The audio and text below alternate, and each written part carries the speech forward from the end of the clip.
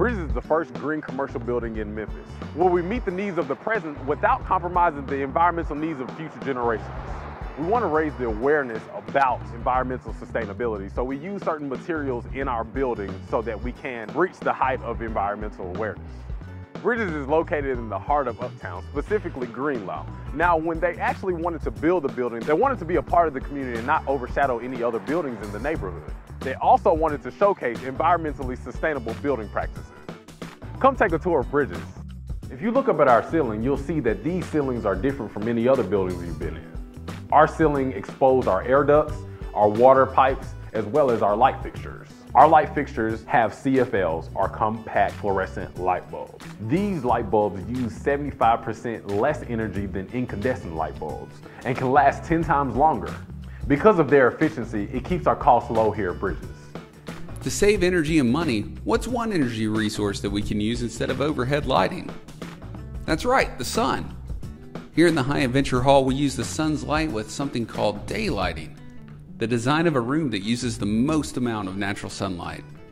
Also, the sun offers us heat to the space. That's called passive solar gain. That's solar energy in the form of heat. Some of the room's elements include floor-to-ceiling windows to let in as much light and heat as possible. The long side of the building faces south, which means it gets the maximum amount of sunlight each day. Overhangs protect the building from getting too much sunlight. They act like hats, with visors on top to protect us from the sun's rays. And smart tree planting used on the south side provides shade in the summer when the leaves are green and growing, but allow the sun's rays to enter the building in the winter when the tree's leaves fall. Steel, concrete, and some plastics can be recycled into useful objects. Wood and glass are also reusable and recyclable materials that we used in this section of the High Adventure Hall. The carpets are made from recycled soda bottles. The walls are made from fly ash concrete. Fly ash is what's left over after coal's been burned.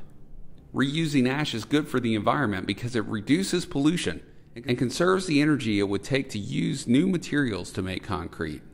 It's also stronger and uses less water during construction. These beams are made from steel. 100 years from now, these steel beams and girders could be melted down and recycled into new products or used again in other buildings. It takes much less energy to reuse and reform steel than it does to make new steel from raw materials.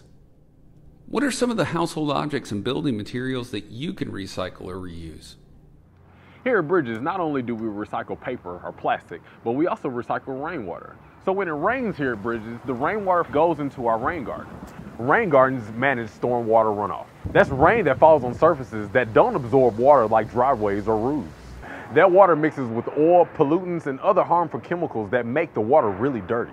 During heavy rainfalls, this water is collected into storm drains and eventually gets dumped into the Mississippi River. A rain garden catches the water before it goes into the river, cleans it, and returns it to the ground safely through our underground drain and gravel system. There are new innovations being developed every day to help our environment. Innovations such as permeable concrete. Permeable concrete allows water to pass through, so it acts as a filter for that rainwater. The average person in the U.S. uses 100 gallons of water every day. That's a lot of water. But there's water all around us. In fact, 75% of our Earth's surface is water. But the water we can actually use to drink is a very small percentage of the water on the planet, only 3%. So we have to conserve as much water as possible. If we use less fresh, clean groundwater today, and if we protect groundwater from contamination, future generations will have fresh, clean groundwater too. There are lots of cool forms of alternative energy, like wind energy and biofuel. But here at Bridges, we've got a solar panel array. Did you know that a solar panel array works like a tree? The sun gives us heat and light.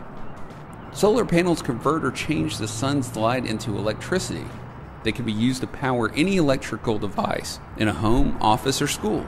Solar panels are also called photovoltaic panels, or PV. Solar panels work in much the same way as plants and trees. Each leaf is a model of a tiny solar panel. Plants absorb sunlight and convert it into food by a process that's called photosynthesis.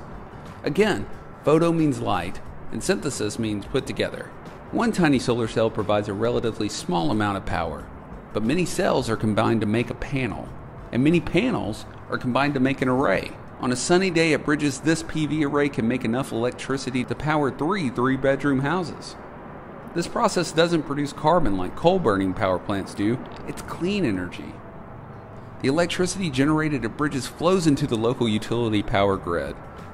We contribute to something called the Green Power Switch, which is a regional program to develop renewable energy such as wind and solar. Your household can choose to support the Green Power Switch too, by choosing to pay an extra $4 per month on your utility bill. Did you know that solar energy can be stored in water? At the Bridges Center, we actually use solar energy to heat our water. That's called passive solar gain. The sun's a free source of energy for heating the water in your shower or sink. These vacuum tubes do just that. Each glass tube contains a copper plate covered with a semiconductor film that helps move the heat around. Copper is used because it conducts heat very efficiently. The copper device is in a glass vacuum tube that contains no air. The vacuum allows the heat to become very concentrated inside the tube. Solar heat is stored in a thick fluid and transferred to water through a heat exchange system. At the other end of this system, you can turn on the faucet and wash your hands with water heated from the sun. Bridges' rooftop garden is not just for beauty. It saves water and energy too. This rooftop garden helps keep things cool inside. Surrounding rooftops are usually made of asphalt, a material that can absorb sunlight and reach temperatures of up to 165 degrees. That's hot enough to fry an egg. A cool rooftop garden can keep a roof up to 70 degrees cooler than a regular roof during the hottest summer days. The sunlight also heats the asphalt, which helps the beautiful plants grow. There are lots of benefits to having a rooftop garden. It improves the quality of air. Plants absorb carbon dioxide made from people breathing and automobile exhaust, and it releases oxygen. It provides a habitat for migrating birds and other beneficial insects. Not to mention a beautiful place for people to enjoy. And as we said before, it captures rainwater. In the summer, big cities with lots of hot rooftops, streets, and parking lots can have temperatures much hotter than the surrounding area, creating what is called the heat island effect. The heat island effect can increase the temperature in cities by as much as 10 degrees. Cool rooftop gardens decrease that heat island effect. A city without it could save up to 8% of its overall energy bill. Air we breathe indoors is 5 times dirtier than the air that's outside. That's because the air inside is recycled air that we've been breathing in and out all day long. And not only us, but the other people that are in the building. We spend a majority of our time living inside, and indoor air can contain many things that make people sick, like mold spores, germs, mildew, bacteria, viruses, pollen, and pet dander. There's also volatile organic compounds, or VOCs. VOCs are chemicals that are found in indoor paint, cleaners, and insulation. The air filters that we have in our homes help to trap all of these pollutants, so the air that we breathe is cleaner. If you don't change your air filters, you'll continue to breathe in all these pollutants, and the possibility of getting sick multiplies.